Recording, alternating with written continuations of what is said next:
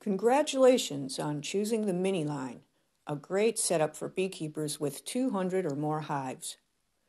To help you set yours up, we videotaped the entire process here at Better Bee, from the big setup details down to the nitty-gritty. If you're thinking of upgrading to this great extracting line, watch this video instead to see the amazing things it does. 1, 2, 3. The line is best installed on a concrete floor, but some users have also installed it on a sturdy wooden floor. Place the components in their approximate locations, making sure that you have enough room to maneuver your full supers in, your empty supers out. The sump will extend out of the rear, so be sure to leave some room there as well. Level the extractor by turning the threaded feet. A pallet jack is handy for lifting it up as you turn the feet. Connect the uncapping machine section to the extractor, but do not tighten the bolts yet. Adjust the level of the uncapping section. If your floor is pitched for a floor drain, this process may require a few adjustments.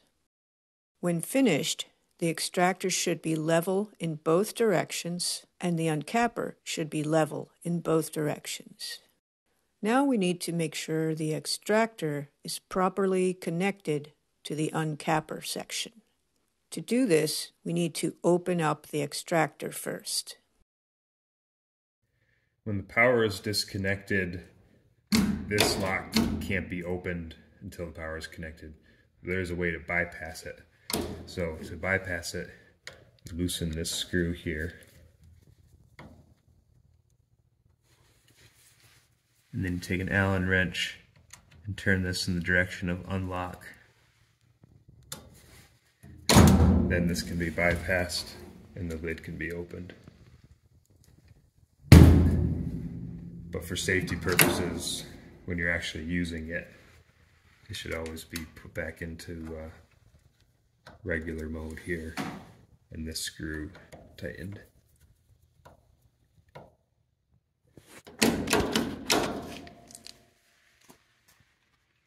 Stainless steel nuts and bolts attach each component to the next.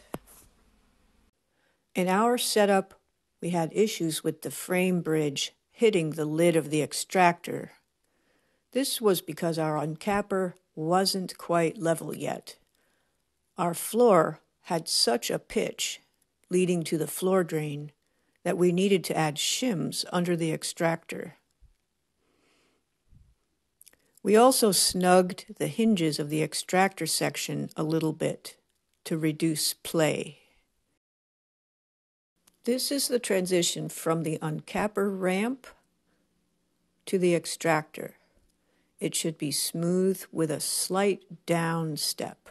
The frame rail on the bridge can be adjusted if necessary. Here, we'll use some new frames and test the transition from the uncapper into the extractor. When we tested, our frames were fitting badly under the overhead bars. You only want about 1/8 of an inch gap here. We placed 1/8 of an inch shim on top of the frame, then loosened all the bolts and raised the frame rails until the shims touch the frame rails. This adjusts only the height of this frame rail.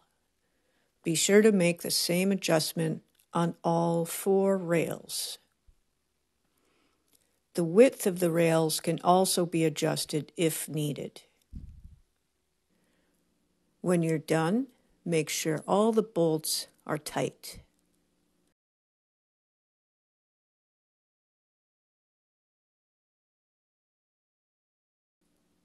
Attach the controller box using the 4 bolts. Lyson very helpfully has made the cords of different styles. It's hard to mess it up. Connect each cord up with the matching socket. The prep time takes a while. You want to dedicate probably one entire day to setting this up and adjusting things. Wherever you see a stainless steel part with protective plastic film, peel that plastic right off. Connect the float switch to the pump. The switch automatically activates the pump when the honey rises in the sump.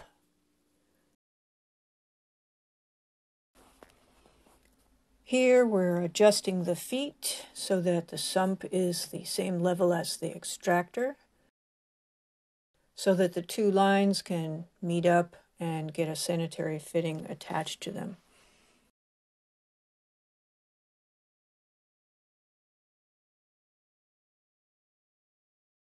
Be sure to tighten those thumb screws on every sanitary fitting down real tight. Open the ball valve so that the honey can flow once you get started. When the handle points the same way as the pipe, that means it's open. Make sure the clean-out honey gate is closed tightly. This is only used at the very end when you're done extracting and washing up. We're rolling in the wax extruder so that the edge of the hopper just goes underneath the ramp where honey drips from frames after they're uncapped.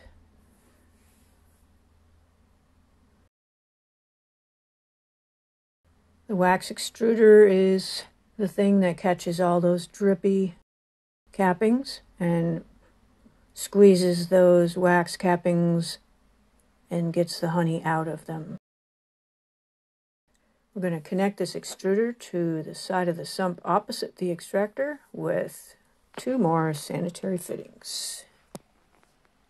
Now the extruder rolls into place so you can place it exactly where you want, and we need to lock those wheels. Install the coarse baffles near the inlets to the sump. Install the finer baffles closer to the outlet out of the sump. There are many ways to reconfigure the sump baffles. The pump and the warming element of the sump and the wax extruder and the extractor all plug into this master control box. This big red button is the emergency stop switch. There's a key for opening it up stored here. It's pretty rare that you'll have to open it up though. New extracting lines require a 30 amp 240 volt plug, which Betterby can supply, or you might provide one to match your existing outlet. The circuit should be rated for at least 20 amps. All the other parts have their special sockets. To keep the cords out of the way, we prefer to run the power overhead. And remember, this is going to be a sticky process when it gets going. You might have to rinse the floor daily at the end of each day, so keep your cords up and tidy. And don't forget the pump, which takes all that honey from the extractor, from the extruder, from the sump, pumps it up into your tank. It can be run in reverse. Either direction is fine, so it doesn't matter which way you orient the hoses. Depending on how your room is set up, you may want to place your pump and set these hoses up in different ways.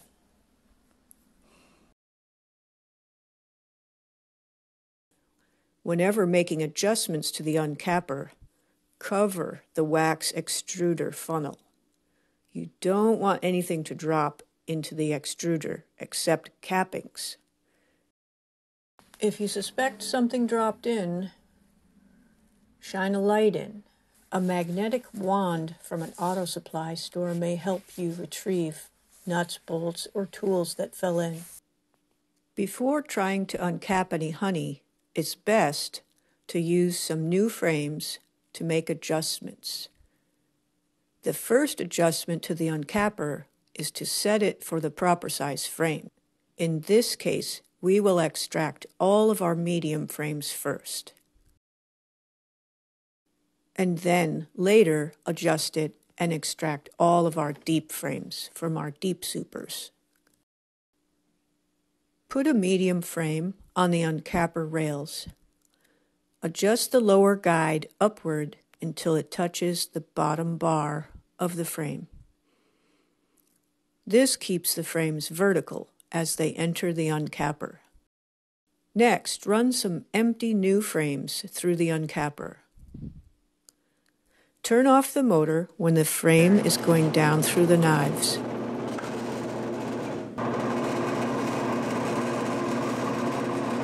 We're adjusting the vertical flange that is squeezing the side bars of the frame, left and right. It should fall vertically down through these flanges without getting tilted or pinched. The frame needs to be centered from front to back with respect to the knives on both sides. There are two adjustments that affect this clearance. One is the position of the frame in the track. If the track is well centered with the chain, then the frame is in the right place.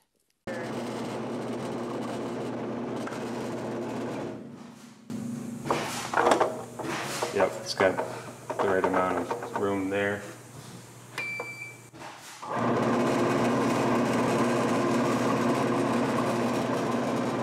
He's done adjusting the track above, and now he's going to adjust this track. So here's where it's too tight, so zoom. To create a gap here, we'll loosen these two nuts and then slide this toward you. This is a carriage bolt on the back side. So now we're just going to move this parallelly out. Parallelly. Maybe a hair less. I think that's about right, just like that. So this is adjusted to the minimum setting, the lowest setting right now. So that's as low as I would ever want to uncap. About that far. Moving this handle up and down moves the blade in and out, both blades in and out, so you can uncap shallow or pretty deep. See the space under this knife gets bigger or smaller. There is some play in the frame, and the play depends on how much propolis there is. But we'll start with this as our initial adjustment. For starting point, I'm going to back this off some by lifting this lever and then tightening this. Just widening it a little bit as my starting point. Okay. And then tighten this up. And we can adjust that easily in the future.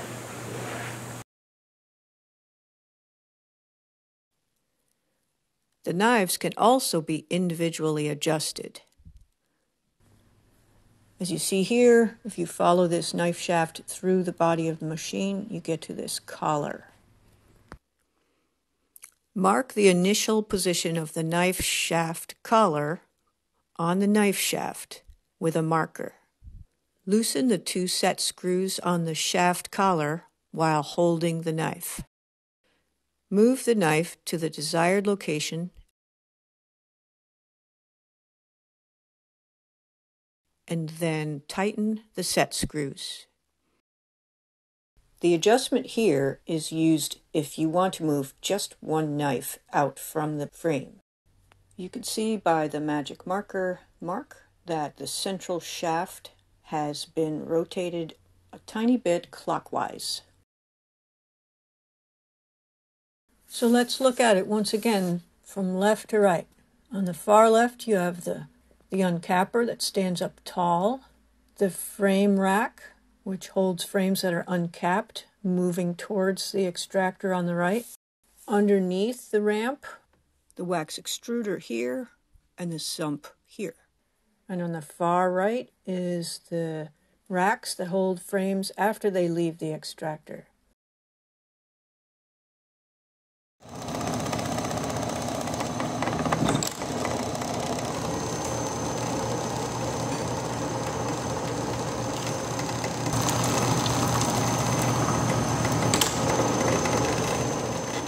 Remember, if you have trouble setting up or have questions about adjustments, give us a call at Better Be.